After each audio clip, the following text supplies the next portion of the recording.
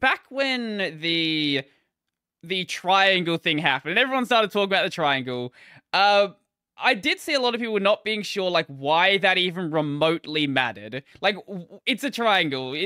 What's the big deal about a triangle? Well, the big deal is that it actually worked, right? Because if you can render anything at all, that means like the entire framework to get to the rendering is working to the point where it can actually render something. Mm-hmm. And like most of the complexity in modern GPUs doesn't really have anything to do with the actual triangular thing that's on the screen.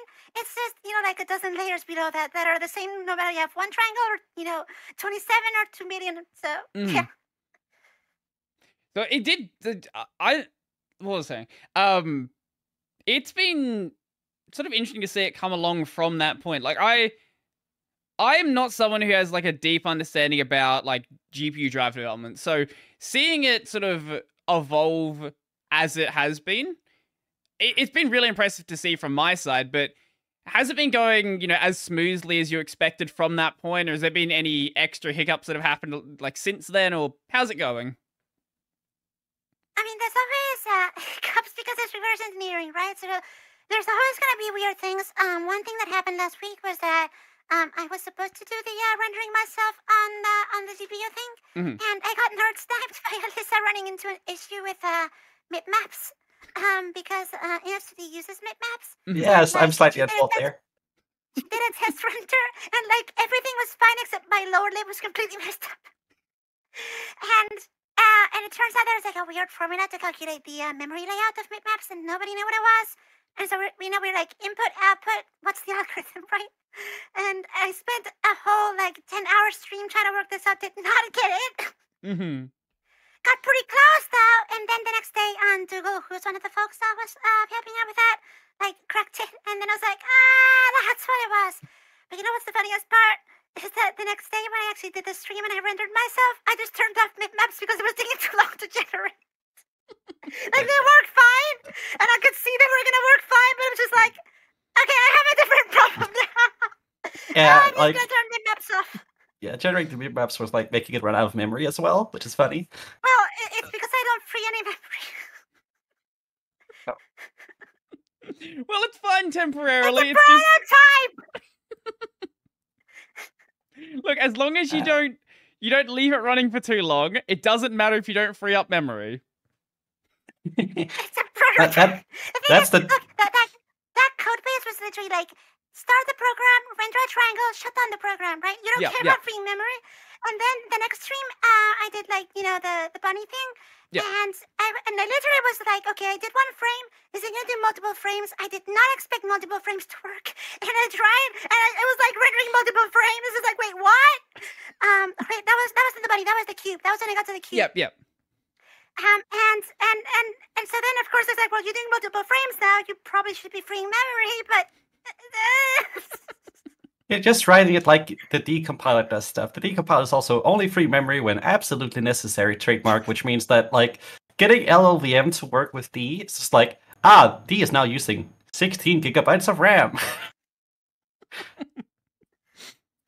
But well, where does sorry? It's just like because I also sometimes delve into compile development, so I made my own program language with LLVM, and I wrote it in D, and then just like I was running into issues where it was just like run for like 2 hours, and like just use all the memory until it crashed. So they did fix that later, but yeah. So I know you've been doing a lot of stuff with using the M1 as an eGPU because I guess. Well, explain why you've been doing that anyway. I mean, it's kind of a joke, right? Like, I mean, I've been using it as a development platform in a particular way, and then I realized that like technically that qualifies as an eGPU, and so I just sort of made the joke, because it's funny because the M1 can't use eGPUs, but now I made the M1 into an eGPU. But no, so the thing is that when we do this reverse engineering stuff, this is what I talked about with the tooling, right? Instead of like running software on the actual machine you're targeting, like locally, which very often means you're, like doing compile test cycles that you have to keep like rebooting and putting software into it and like, copying some files over and all that. So what we actually do is that we have a proxy that runs on the M1 bare metal that there's no OS. Yep. And that just exposes a USB device because the M1 has a USB device mode. Yep. And you just plug it into another computer. And so that's basically a very dumb interface on that lets you like read memory, write memory, send commands and stuff like that. And then we have a Python shell and a Python framework that you can run on the host side. And we sort of prototype everything there. And the thing is, because it's Python, it's a lot easier to mess around and prototype and script and make experiments. It kind of feels wrong if you're used to writing drivers in C. But then you realize that, it makes a lot of sense because you're running on a development machine and you're just testing, remotely. And the reboot cycle when you actually need to reboot, which is not that often. Well, actually for the GPU, I reboot every time because the firmware reset requires that. But most of the time when you're messing with hardware, it's like you have an interactive shell, right? You can literally just type, commands and read and write RAM and try things multiple times. And it's super, super fast. And so that's why it's, quote, an eGPU. Yeah. Like my entire, everything is running on my development machine and then just sort of puppeteering the M1 over USB. That's also why HTTP is so slow because it has to upload all the vertex buffers every frame over USB 2.0. Right. That makes sense. It's like people are like 0.5 FPS. Well, like, well, yes, it's supposed to be that slow. So if it was actually like running properly on the machine and not just, passing everything over USB 2.0, it would be in a state where it's actually like running, obviously not, as optimized as it possibly could be, but in a reasonable state. I mean, it literally is spending all the time copying vertex buffers now. Yeah. And if you do the GL Mark II with Python over USB, I actually get like 15 FPS, even with that mess, and it's still uploading commands and stuff, right? Mm-hmm. So I have no doubt that if I had a way of running the same code base locally, 30 FPS, definitely. Even with Python, because there's no reason why it wouldn't be that fast. Yeah. Even 60, I don't know. Actually quite possible, so. So where does the project go now? You've got it working. So what's the next step? So the next step is that it's kind of working in the sense that we are rendering single frames in sequence. Yeah. From a single app. So there's no multitasking. There's no I don't free memory. I know how to free memory, but part of the reason why I don't free memory is that I don't know when the GPU stops using some pieces of memory, so that's important. Right. And so the thing is, there's sort of different paths you can take from here, right? Like I could start writing a real kernel driver and get it, working to the point where it is working right now on the real machine. But the thing is, for it to work well, we still need to understand more things, right? Mm-hmm. So in the way I think about it is that it's worth spending more time with the Python, cursed stack, understanding things like multitasking, like parallelism, having multiple apps rendering at the same time, and just sort of prototype all that and understand how you're supposed to do that on the GPU, because it means that then when everything makes sense, it's almost literally taking the Python driver and rewriting it in C. I mean, not literally, but it's kind of close to that, right? And once you understand the hardware, it's a lot easier to write code that actually does what you expect it to do. Yep. So my plan right now is actually for the next stream, which is tomorrow, by the way, I'm going to be doing like some snooping on the memory as it's being written by the GPU so that I can understand little details like when a render is finished, how the flags get set, how do I know that, that it's actually done? How do I tell the GPU that these things have to happen in sequence and not at the same time? What happens if I do 2 renders at once in 2 different threads? What happens if I make a very slow render and then I want to interrupt it and like preempt it with another render? Like, I don't know anything about that, right? Yeah. So the next steps are going to be all about working that out. And once more of that makes sense, then I would like to start writing the real driver. Yep. Well, it sounds like you've got a lot of work still ahead of you. Yeah, there's quite a bit.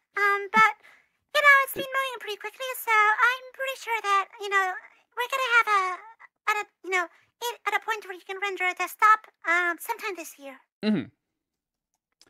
What about très moi? Oh god. Just referencing that, like, This person made an amazing spoof subtitle video, and it was and I said in the video that it was going to be done in 3 months. and everyone was just like and surprised. someone on Phoronix already said quoted that as an official estimate. Well, So and it's I'm like, just I don't know why. but I never said that. Okay. I don't know why anyone would take edited version of Asterix and Obelix Mission Cleopatra as like You need to gospel. watch that video. It's so great. I've watched the movie. The amazing. movie's also great. One thing I wanted to ask you about is a lot of people have been. I have no idea about this. I doubt you have much of an idea at this point, but I've seen a lot of people asking like, what's really going to happen, with the M2 systems that are coming out soon? Like, is this going to be something completely different? Is it going to be an iteration where, supporting that as well isn't going to be as crazy of a jump as starting from nothing? Like, do you have anything that you might, think about it at this stage? It's gonna be incremental because it always is incremental. And if you need proof of that, some folks just got the Linux kernel running on I think it was an A9 or something, a relatively older Apple SoC on iPads, and it's using all the Asahi drivers with minor changes.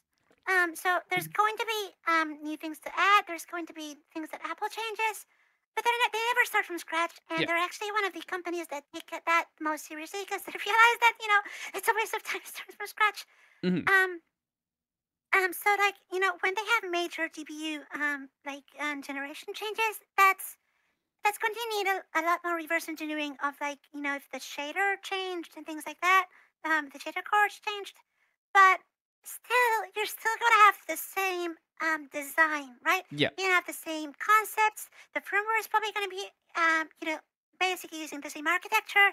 So it's a very, very different thing from starting from scratch. Because the thing you spend the most time on is not literally, what numbers mean, but what the design, what the intent of the person designing, those structures and those instruction sets and all that was, right?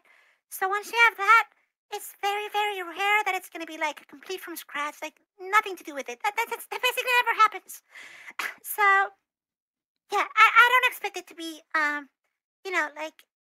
as nowhere take as much time as the M1 is taking. So it's Also, not going to be sorry. I was just gonna say, isn't the M2 Mac Pro out now? So I'm pretty sure Marquette is just gonna get that bootstrap pretty quickly too. I have to ask him about that. But yeah, no, we should be finding out pretty soon, I guess. I don't know what, I guess Lisa's gonna have to look at the Mesa side probably first. And I'll poke around if I can get my hands on one on the kernel side. But they sort of depend on each other, so yeah, it kind of Because there was a lot of people that were sort of worried about it, but that sounds like it's in a much better state, much more iterative state, a much less of a disaster situation, going from x86 to ARM, a completely different paradigm. It sounds like it's something that can actually reasonably be worked on. Yeah, and there's always the Apple things, how the boot process works and all that. That's all worked out, right? And they're not gonna change that. To give you an idea, I was looking at the IRC channel, and because the people already can see the device trees, right? And what the hardware is supposed to look like from a software perspective. And it looks like this time the sort of random new thing is the keyboard and the mouse controller got touchpad and keyboard controller got integrated into the M2. So the interface for that changed. So it's probably gonna be we get the core drivers working, and then the keyboard and the trackpad are gonna be a new driver, right? Right. That's kind of the level that you expect with this kind of generational change.